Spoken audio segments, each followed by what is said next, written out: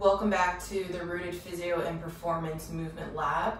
Today we're going to be going through some exercises for knee hypermobility. So work with a lot of flexible people. For this exercise set or this workout and flow, we're really focusing on not allowing the knee to hyperextend. So when the knee hyperextends, it bends straighter or backwards more so than it needs to be. So we're going to be working on that control of the leg all the way from the hip down to the foot. To start off for this exercise set, we're going to go ahead and take our socks off. So I want you to be barefoot. And then we're going to be using a resistance band that's looped around either a door handle or something heavy, maybe a staircase. And we'll also be using the wall today. Okay, let's go ahead and get started for this workout session. We're gonna start with some deep breathing on our back. So you can go ahead and lay all the way down.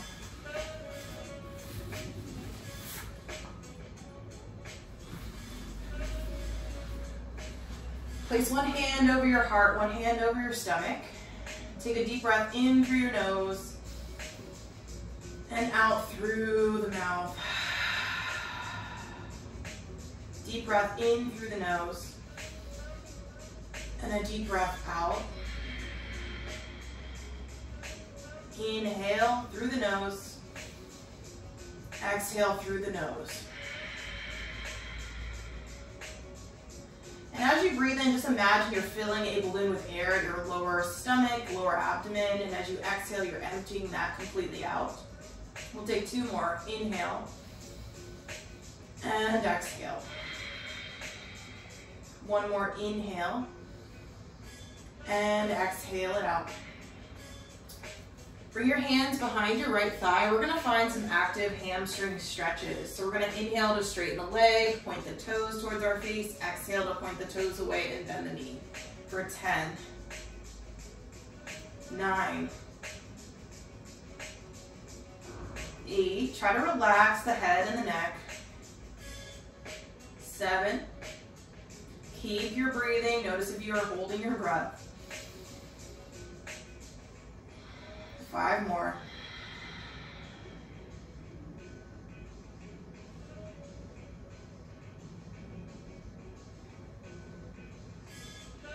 Last one. And switch sides. Bring the left knee into the chest. We'll inhale to straighten the leg and point the toes towards our face. Exhale to point the toes away and bend the knee for 10. 9, 8, 7, 6, 5, 4, 3,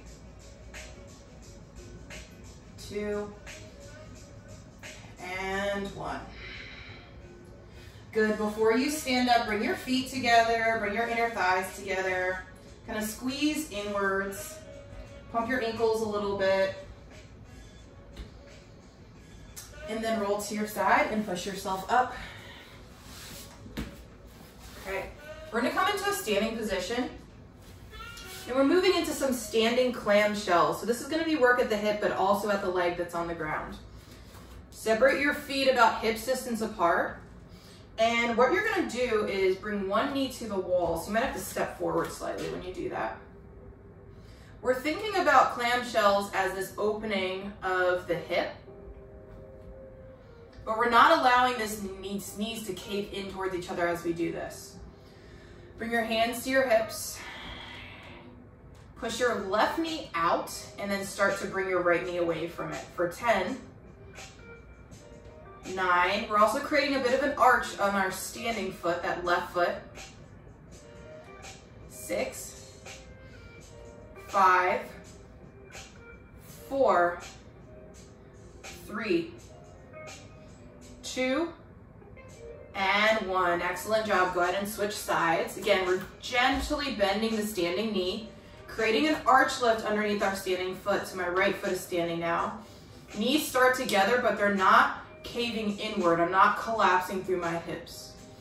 Here we go. That left foot's on the wall. We're gonna peel the knees away from each other and together. Good. And just noticing here, hands on hips allows for a little bit more awareness of where we are in space. If you want to challenge yourself, you can float your hands away from your hips. That'll make it a little bit more challenging. For 3, 2, and 1. Good job. Go ahead and shake that off. Couple of calf raises. Again, just helps with blood flow, especially in the hypermobile folks. All right, let's go ahead and switch sides. We're getting into that little squat with our knees bent. Right foot's coming to the wall. And here we go. Maybe squatting a little bit lower this time. 2, 3, 4, 5. Keep your breath moving. Have you held your breath as these have gotten harder? 3, 2, and 1. Excellent job. Shake it out for a moment and switch sides. Again, bending both knees. Here we go. Left knee out to the side.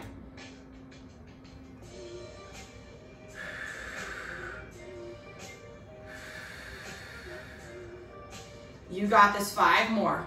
5, 4, 3, 2, and 1. Good job. Shake it out, shake it out.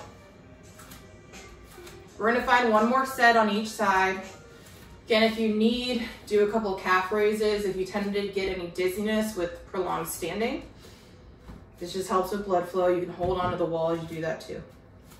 All right, let's go ahead and switch sides. Last time with the right foot on the wall, little squat. Here we go. And again, my hands on my hips also remind me that I don't want to be rocking and rolling through the hips. I want the hips to stay nice and stable. 4, 3, 2, 1. Excellent job. Switch sides. Pressing equally through my big toe and my pinky toe on the standing leg. Knee slightly bent. And here we go for 10, 9, 8, 7, 6, 5, 4, 3, 2, and 1. Good. Shake it out. Okay, here we go, making our way. So now we're gonna work on that arch lift exercise for our feet. So if you haven't done an arch lift before, you're thinking about spreading the toes out and just lifting up the inner arch of the foot right through here. We're now gonna apply that to the rest of the hip and knee. So if you think about the hip points, the middle of the knee and the second toe as being a straight line, that's the line we're trying to find. We're gonna allow first our knees to cave in and our arches to flatten. Then we're gonna press into our big toes and try to find that hip, knee, and second toe alignment. Holding here for 3, 2, 1, and relax.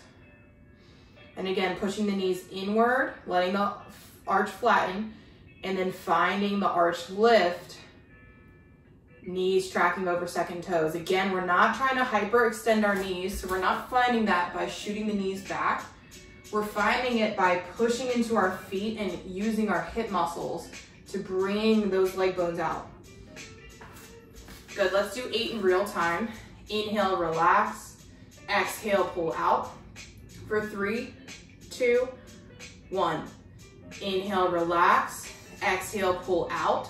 Feel free to look down at your knees and feet and relax. 5 more, push out. Sorry, 6 more because I don't know how to count. 3, 2, 1, and relax. Here we go, pull out. 3, 2, 1, and relax and pull out. 3, 2, 1, good. Few more here. Pull out for 3, 2, 1, and relax and pull out. Breathe and relax. Last one. And relax. Go ahead and shake that off. All right, we're coming down to our last exercise. So again, we have a long loop band anchored to a door frame. Just turn here a little bit. And this is where we're going through an exercise called a TKE, or terminal knee extension. It's gonna work on that tendency for us to hyperextend. So you're gonna step into the band and place it to the back of your knee, and just step away from your door or wherever you're anchored so there's a little bit of resistance on the band. You're gonna let your knee bend slightly, and then you're gonna pull back. Again, I'm looking down, trying to make sure I have that hip, knee, and second toe alignment. And then I'm easing off the band for 10, 9, 8. So strong, I'm opening my door. 6, 5, 4, 3, 2, and 1. Good. I always find the easiest way to switch sides is to step in first and then step out, and then you're already down on the other side. I'm going to turn slightly just so you can see a different angle. So again, I'm letting the knee bend, and then I'm straightening and holding. I'm not hyperextending the knee. I'm also not letting the knee twist in, and relax. And pull back, 2, 1, and relax. 8 more. And relax. 7, and relax. 6, and relax. 5,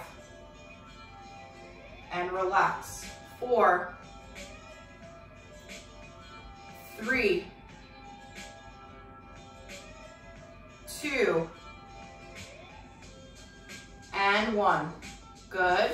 Let's find one more set on each side. Again, stepping into the band and stepping out with the other leg. Always easiest in my opinion. And here we go. Let the knee bend and straighten.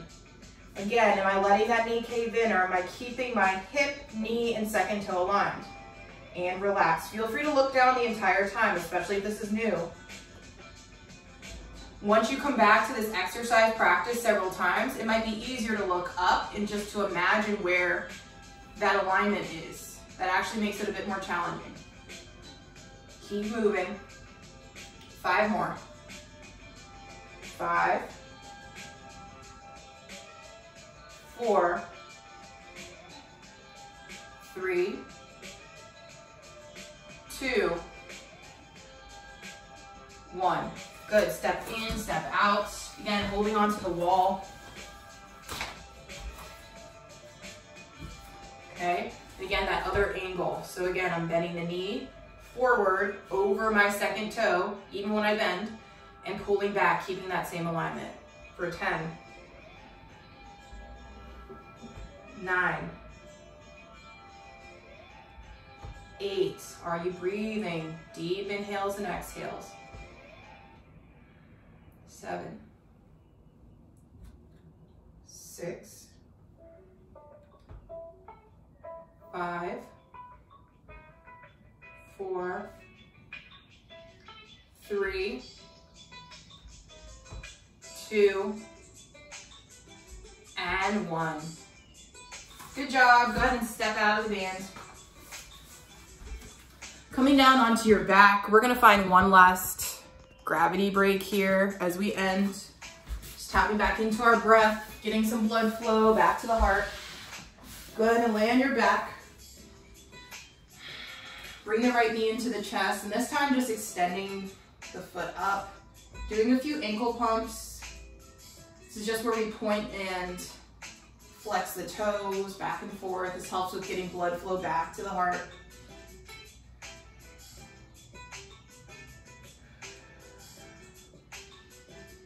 Breathe in slow through your nose and out slow through your nose. Release your right leg and switch sides.